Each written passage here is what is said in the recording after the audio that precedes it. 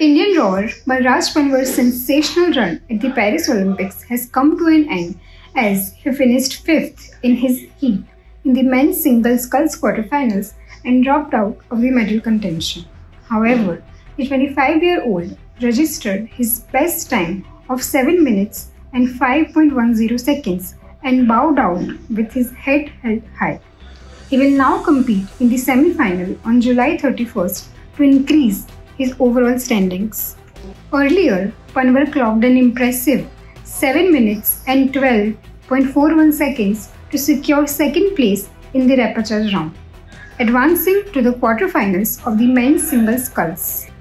Covering the first 1000 meters in 3 minutes and 33.94, Panwar was in second place, just behind Monaco's Quentin Antognelli. An Indian Army athlete, Panwar secured his spot in the Paris 2024 Olympics by winning a bronze medal at the Asian and Oceanian Rowing Olympic Qualification Regatta in Changju, South Korea.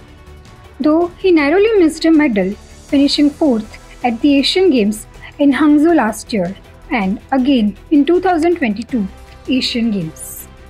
A responsible son, Panwar joined the Indian Army to support his family after his father's death. His journey to the Olympics is a testament to his dedication and resilience. Interestingly, Balraj never intended to join the sport. Standing at 6 feet tall, a coach spotted his potential and encouraged him to try rowing. He began his journey in late 2020, competing in domestic tournaments for the next 2 years.